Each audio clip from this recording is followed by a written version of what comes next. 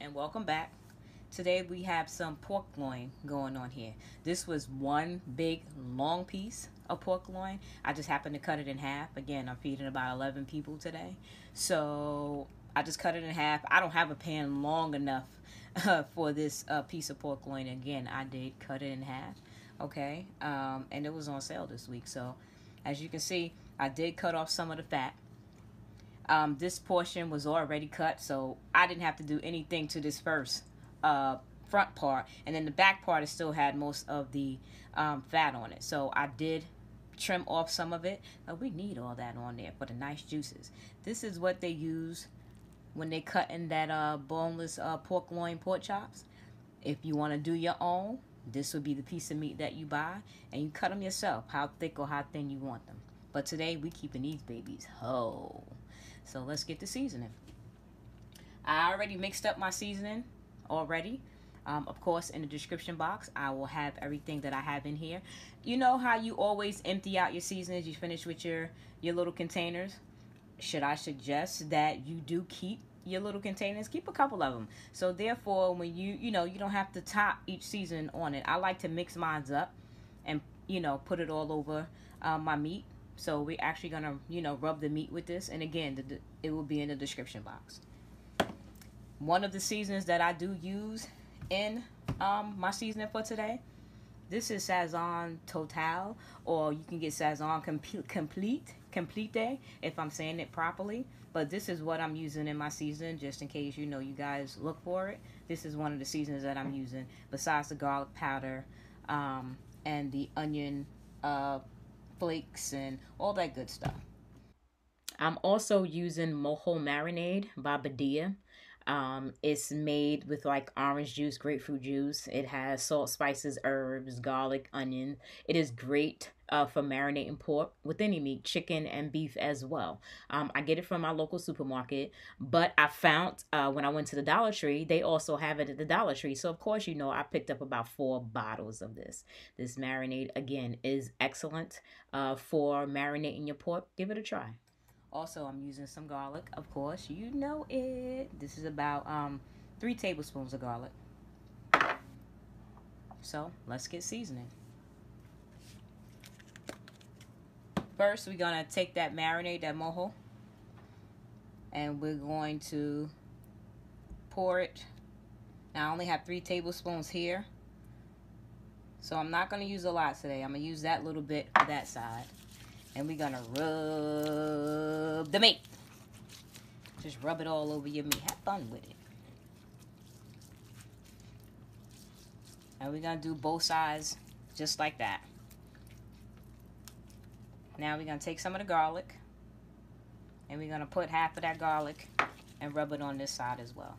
I am going to let this marinate for about 4 or 5 hours because I am cooking it today. Usually I marinate it overnight. But I didn't feel like it, so I am going to cook it today, and I'm just going to marinate it for like 4 or 5 hours. You can do it overnight. You can do it longer. You can just go ahead and marinate it like this and throw it in the oven if that's what you choose to do. It's fine. But I want these seasonings to get in a little bit.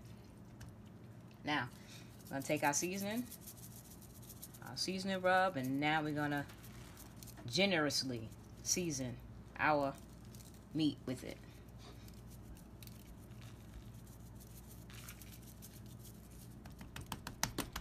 A little pat there. Beat it. Get all that flavor up in there.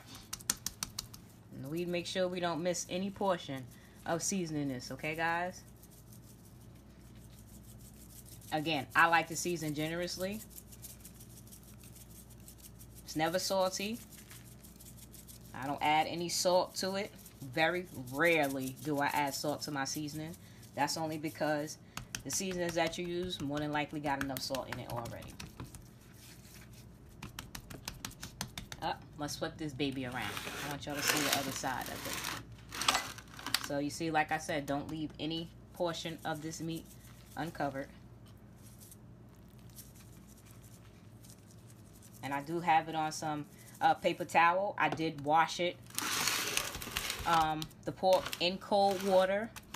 I did use some limes. I do rub the lime on there, and some salt and some salt water.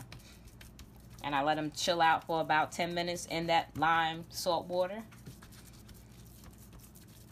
And then I commence to taking the pieces of lime, and then I just rub the meat with it.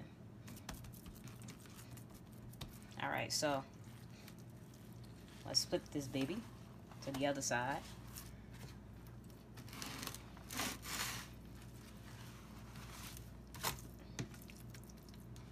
Get rid of this paper towel here. Alright. Now we got to flip.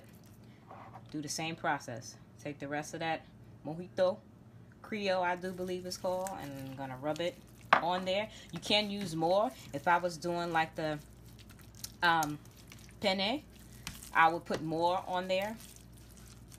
I mean, like completely drown it. But I'm not doing the Puerto Rican pulled pork today. I'm just going to cook this the way it is and just slice it up. The rest of that garlic. And again, just follow the same process. And you know what? Because it doesn't look wet enough for me, I'm just going to add a little bit more. So about another tablespoon.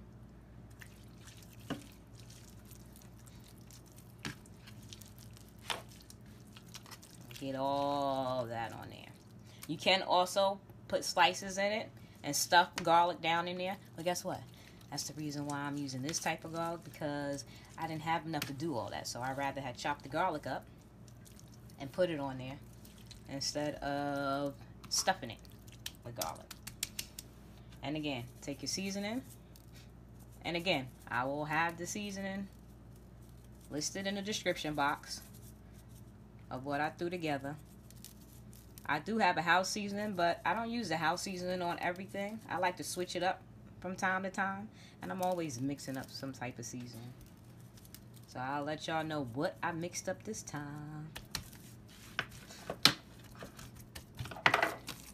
So get all that in there. Again, marination is the key, but you don't have to. It's all in what you prefer. It's your kitchen, baby. Do what you want to do.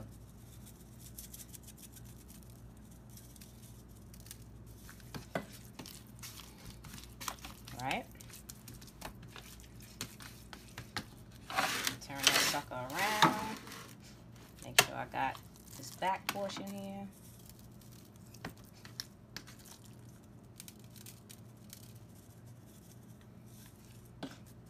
Let's put that.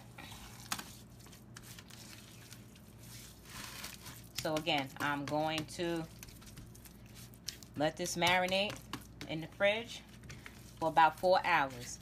3.5 hours, I'm going to take it out so I can bring it to room temperature before I cook it in the oven. So, looks like our pork is seasoned. Yeah. So again, let that hang out in the refrigerator for about 4 hours. And I'll see you back in 4 hours. Okay, so this is our marinated meat. It's been 4 hours. I have let it sit out for a half an hour to bring it up to room temperature. And let's go ahead and get this meat prepared for the oven. So for whatever pan that you're going to cook your meat in, we want to make a bed of vegetables. Here I did slice up one large onion, as well as a yellow pepper and a red pepper. Please use whatever peppers that you have on hand, whatever pepper you like, or skip this process altogether. All right, now that we got our bed of vegetables down, again, whatever vegetables that you choose to use, let's go ahead and get our meat into the pan. Pan is big enough. Ooh, boy, I just made it. Get it all nice and snug in there, okay? Nice, nice, nice.